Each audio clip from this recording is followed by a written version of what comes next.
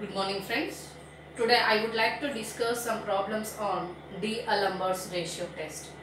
How we can recognize the test is suitable on these problems means the method or the series can be expressed in either x and individual terms, that is in a arithmetic progression way. In that we can use the D'Alembert's ratio test. Why? Because we can take nth term and n plus 1th terms. And in that we can take the ratios means the similar terms and similar powers are there, but one number is increases. In such case we are using the D'Alembert's ratio test. Here I am taking two problems. Test the convergence of the series. The first one is x by 1 into 2 plus x square by 2 into 3 plus x cube by 3 into 4 plus so on. In the second one, 1 by 2 root 1 plus x square by 3 root 2 plus x power 4 by 4 into root 3 plus x power 6 by 5 into root 4. In this no nth terms are given. Okay.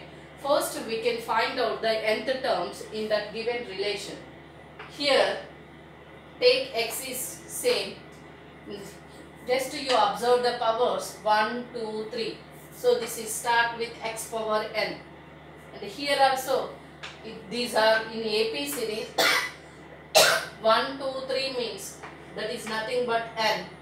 Next start with 2, 3, 4 means it is nothing but n plus 1. If it is 1 then it becomes 2, then x power is also 1.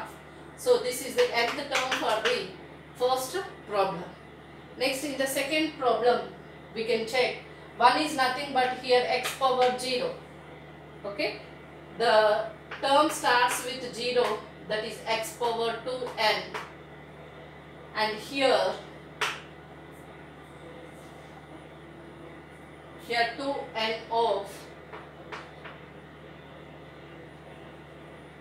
2n, and under root of suppose 1, 2, 3 means here we can take suppose n. Here 1 means here x power 0 starts with 0. We can take here if n is equal to 1, 2 into n minus 1. So we take n equal to 1, 1 minus 1 is 0, it's 2 into 0. If it is 2 means 2 minus 1, that is 1. We get the next. 3 means 3 minus 1 is 2, 2 2 is 4. We are getting the next terms. This n means here the outside term is n plus 1. Here nth term is x power 2 into n minus 1 by n plus 1 into root n, or we can take x power 2n by n plus 2 into root n plus 1. That is our wish. Okay. Why? Because we starts with 0 there. Here we starts with 1 only. You can take anyway. Plus so on.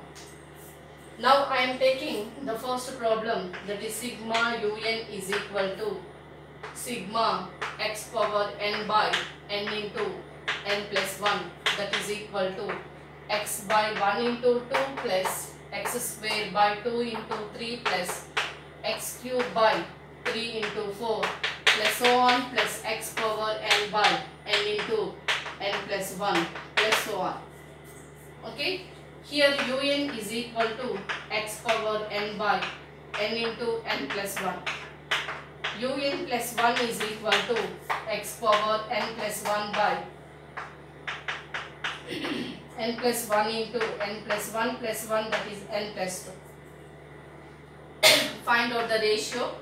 Un by un plus 1, that is equal to x power n by n into n plus 1 by x power n plus 1 by n plus 1 into n plus 2.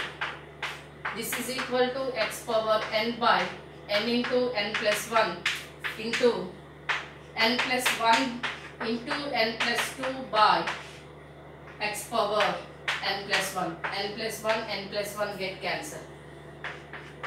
X power n, in the second factor taking common n, that is 1 plus 2 by n. In the denominator n into x power n plus 1 can be written as x power n into x power n cancel, n and n cancel. This is equal to 1 plus 2 by n by x. That is simply 1 plus 2 by n into 1 by x. Okay. Now applying the limits. Limit n tends to infinity un by un plus 1 equal to limit n tends to infinity 1 plus 2 by n into 1 by x. Applying the limits, that is 1 plus 0 into 1 by x. This is 1 by x. This is equal to L. By D'Alembert's ratio test, by D'Alembert's ratio test, if limit n tends to infinity un by un plus 1 is equal to L. The first case, if L is greater than 1, sigma un is convergent. Second case, if L is less than 1, sigma un is divergent.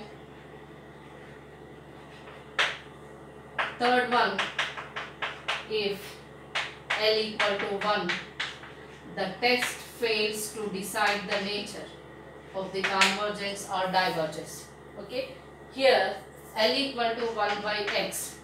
So by the D'Alembert's ratio test, 1 by x is greater than 1 means x is less than 1. Sigma un is convergent. If 1 by x is less than 1 means 1 is less than x, that is x is greater than 1. Sigma un is divergent. If 1 by x equal to 1 means for x equal to 1, the test fails to decide nature of the series.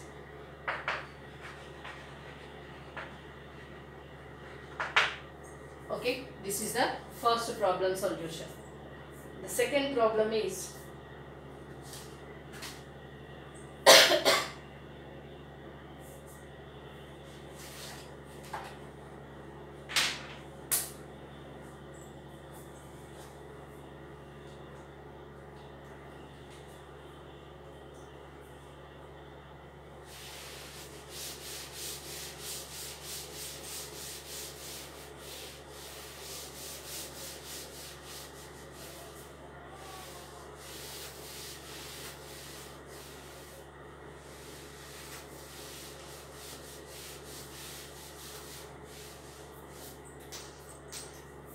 the second problem is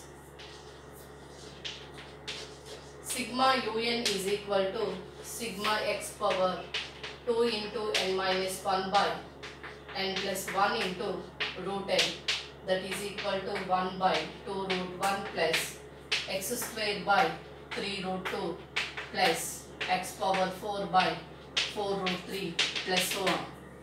Okay. It is also positive term series by observing the series expressions. Here un is equal to x power 2 into n minus 1 by n plus 1 into root n. The un plus 1 is equal to x power 2 into, in the place of n plus 1, minus 1 by n plus 1 plus 1 under root of n plus 1. Plus 1 minus 1 get cancelled, is equal to x power 2n by n plus 2 into under root of n plus 1. Next, taking the ratio un by un plus 1 is equal to x power 2n minus 2 by n plus 1 into root n by x power 2n by n plus 2 into root n plus 1. A by B by C by D equal to AD by BC, that is x power 2n minus 2 by root n plus 1 into root n into n plus 2 into root n plus 1 by x power 2n. It is equal to x power 2n into x power minus 2. In the first factor n common, 1 plus 2 by n. In the second factor root n common, under root of 1 plus 1 by n by, in the denominator 1 common, 1 plus 1 by n root n into x power 2n. This x power 2n cancel, and here n cancel, root n cancel. This is equal to under root of 1 plus 2 by n into under root of 1 plus 1 by n by 1 plus 1 by n into 1 by x square. Okay. Now applying the limits. Limit n tends to infinity un by un plus 1 equal to limit n tends to infinity 1 plus 2 by n into under root of 1 plus 1 by n by 1 plus 1 by n into 1 by x square. It is clearly 1 plus 0, this is 0, it is 0, this is 0. 1 into root 1 is 1 by 1, that is 1, it is 1 by x square, this is the L value. Okay. By D'Alembert's ratio test, limit n tends to infinity un by un plus 1 equal to L. If L is greater than 1, sigma un is convergent. If L is less than 1, sigma un is divergent. If L equal to 1, the test fails. So here L is means if first case 1 by x square is greater than 1, then sigma un is convergent. The second case 1 by x square is less than 1, sigma un is divergent. If third one 1 by x square equal to 1, the test fails to decide the nature of the convergence. Okay, this is the procedure how we can find out the test of the convergence of the given series. If you like this video, please subscribe my channel and share to your friends.